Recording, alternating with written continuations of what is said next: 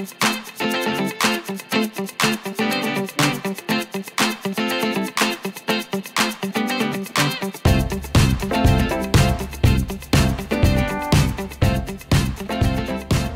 time you approach a runway, the risks associated with an approach and landing accident are present. It's during this phase of flight operations where the greatest number of accidents occur. The risks include the non-stabilized approach, landing short, landing off the side or off the end of the runway, and controlled flight into terrain. How close have you come? Would you make the timely decision? Have you been trained to recognize and avoid these risks? Do you realize that it can happen to you? During the 1990s, extensive industry attention was focused on CFIT, controlled flight into terrain, because it was the single biggest risk to aircraft, crews, and passengers. The industry continues to focus on CFIT. However, this video focuses on ALAs, approach and landing accidents, because no matter what type of airplane you fly, or whether you fly for an airline, a corporation, or a private operator, approach and landing phase accidents now cause the largest number of hull losses.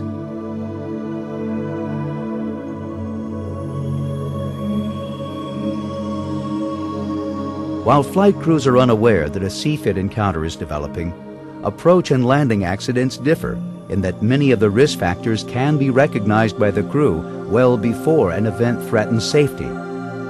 Awareness means that crew action can be taken to avoid the potential approach and landing accident if the crew recognizes and acts upon the risks as they are developing during the approach. The Flight Safety Foundation's Approach and Landing Accident Reduction Task Force has gathered extensive data on ALA incidents. Analysis of this data points to several leading ALA causal factors. Speed's creeping up faster, 15 knots fast. Coming to 500 feet. 500. 2 dots high. Well, approach is unstable. Go around. Going around. These factors include not being stabilized on approach, not following established procedures, lack of vertical position awareness, and most critically, failure to go around.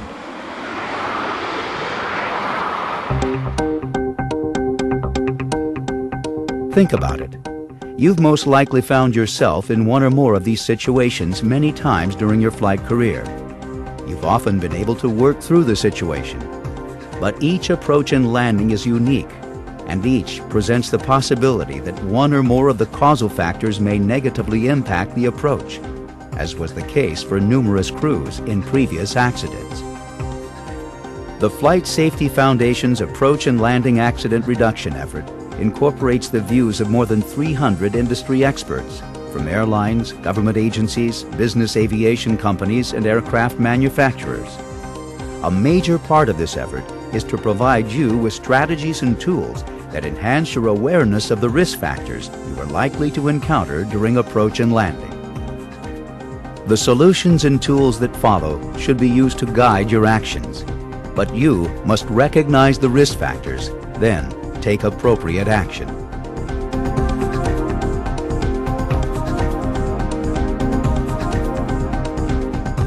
One way to avoid an approach and landing accident is to make the decision to go around. Everyone, the flight crew, management, and air traffic control must recognize that it is okay for the pilot to make the decision to go around. Approach and landing accident research clearly shows that in cases where a go-around decision would have been more appropriate and might have prevented an accident, 87% of the flight crews chose not to go around.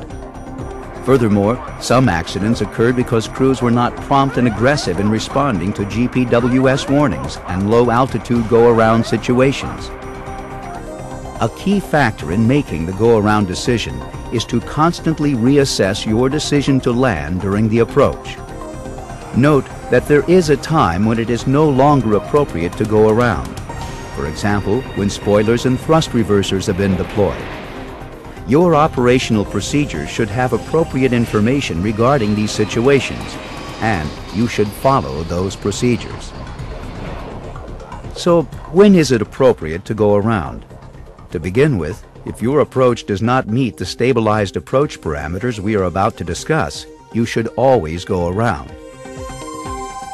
The following parameters recommended by the Flight Safety Foundation define a stabilized approach and should be met by 1,000 feet above touchdown in IMC conditions. The aircraft is on the correct flight path. Only small changes in heading and pitch are required to maintain the flight path.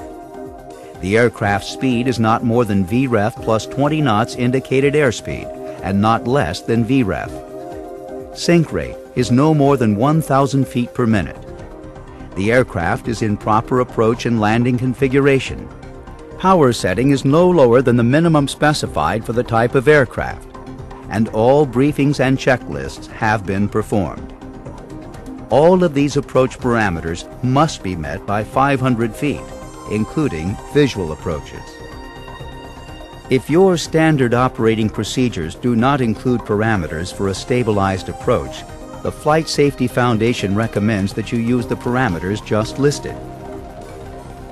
In a situation where you are unsure of your position, such as an unexpected radio altimeter reading, a go-around should be called for. Always check altitude against range. You should not see radar altitudes less than 1,000 feet while on an instrument approach prior to the initial fix.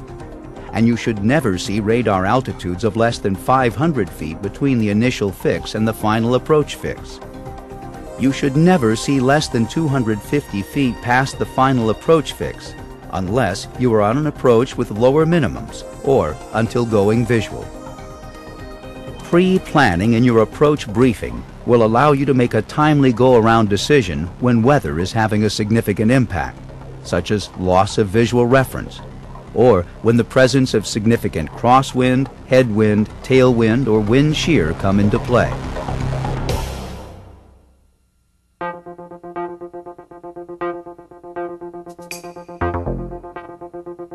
In most approach and landing accidents, deviation from standard operating procedures was a leading causal factor. Your procedures have been developed and proven in order to assist and protect you, and you must use them. Decades of experience stand behind every standard operating procedure.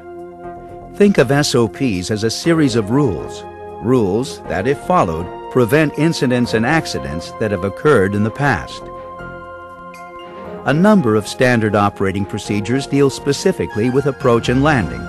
Among them, as previously discussed, the elements of a stabilized approach, the use of the radio altimeter to assist in altitude awareness, involvement of all crew members where required by procedures, during the approach briefing and cross-check, for example, use of the ground proximity warning system, and the go-around decision. Standard operating procedures do need to be periodically reviewed. As a flight crew member, you have a responsibility to call attention to those procedures you feel need to be changed. Take ownership of the procedures that your company uses. They are your procedures as well, and require routine and critical evaluation to determine the need for change.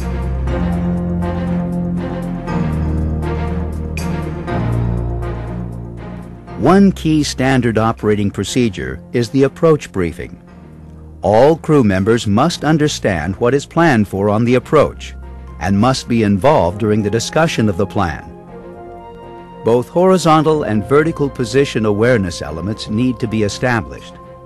The Flight Safety Foundation recommends that in addition to the standard briefing items such as chart date, runway in use, approach type, glide slope angle, and crossing altitudes, the following items should be briefed as appropriate: automation setup and usage, navigation equipment setup and monitoring, rate and angle of descent, intermediate altitudes and callouts, altitude alert settings and acknowledgments, approach gates, timing, runway environment, lighting, expectations when going visual to include offsets, radio altimeter usage, and awareness, and a discussion of possible risk factors, including conditions that will dictate a go-around. Okay, in the event of a missed approach, we'll climb straight ahead to 1,800 feet, climbing right, turn to 4,000. A number of specific items must be a part of the approach briefing. As previously reviewed, the crew must discuss, plan, and prepare for the possibility of a go-around. The briefing should include a discussion of the use of all available navigation and approach aids appropriate to the approach being flown. A discussion of the use of the radio altimeter should also be a part of the briefing. To avoid confusion, the discussion should include the use of automation on the approach, as well as the circumstances when the use of automation will be discontinued. Autopilot disengage. Discuss the possible risks associated with the approach. These include, but are not limited to, terrain, non-precision approach aids, short runway, and current or unexpected changes in weather conditions. To assist this discussion, the Flight Safety Foundation has developed a risk assessment tool that can be used to raise your awareness of the possible risk factors. Weather and runway conditions are two areas which can compound the risks during landing. For example, increased risk is involved with a short runway or a wet or icy runway. Wind or partial obscuration of the runway are also risk factors. A combination of any of these factors increases risk further. All flight crews must consider and discuss the effects of these types of risks that might be present on the approach and landing, and how they might influence the landing itself and the airplane's ability to stop. Make preparations and decisions early. Remember that it's okay to say no to air traffic control when you cannot safely comply with their request. It looks like air traffic is landing on both runways, 32 right and runway 22. The wind is 280 degrees at 25 knots. Both runways are dry. So if ATC offers us an option to land on runway 22, we won't accept it. We'll stick with the runway 32 right as we discussed because it's a better runway. Any questions? Plan on a safe arrival before an on-time arrival. Know where you are vertically. You are responsible.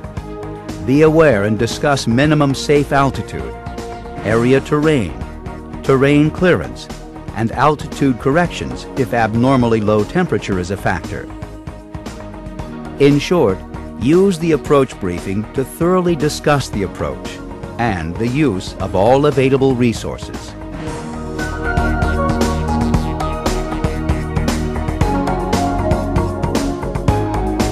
As just mentioned, vertical situational awareness is your responsibility. If the ground proximity warning system alert sounds, you must be prepared to execute an immediate pull-up. Except in clear daylight visual conditions, the flight crew should immediately and without hesitating to evaluate the warning, execute the pull-up action recommended in their company's procedure manual. Remember that the need to pull up or go around may occur for reasons other than terrain, such as an unstabilized approach, a high sink rate, improper configuration, or deteriorating environmental conditions. It can also be driven by an unintentional error on the part of a controller, or with the approach procedure design, or other factors. In other words, you may be doing everything right from your point of view, but you may still get a pull-up warning. It must not be ignored. Early generation GPWS sometimes gave false warnings, and some flight crews became accustomed to ignoring the warnings, leading to numerous CFIT accidents. Today, GPWS is extremely reliable due to enhancements in technology, and advanced systems such as the enhanced GPWS and the Terrain Awareness Warning System are even better. False warnings are highly unlikely with these new systems. The Flight Safety Foundation supports installation and usage of the newest technologies, such as eGPWS, and recommends that your fleet be updated to this type of equipment. As a pilot, you should ensure your operations are conducted with the most current version of the software for the system you are using. GPWS is designed to assist you by giving you warnings. Cautions given by the system require you to adjust the flight path, Glide slope. Glide slope.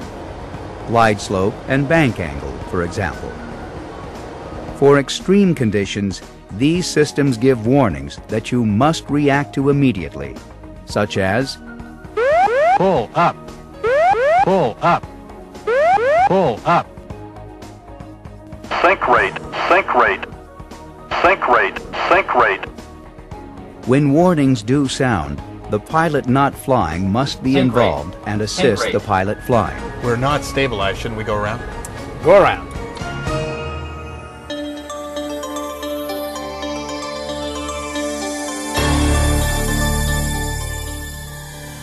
When it comes to approach and landing safety, it's the simple back to basics that will certainly keep you out of trouble. The determination to immediately and unequivocally pull up when given a GPWS warning. The use of standard operating procedures and an approach briefing plan for every approach and landing. And finally, the mindset that it's okay to go around. These may seem like obvious procedures and strategies. However, approach and landing accident data clearly show that over and over again, lack of attention to these basics were the dominant factors leading to approach and landing accidents. Don't end up next on this list. What are you doing to prevent that from happening? Remember that it can happen to you. You will find yourself in similar situations. Think about it. Have you reviewed your operational procedures recently? Are you properly trained? And will you make the go-around decision?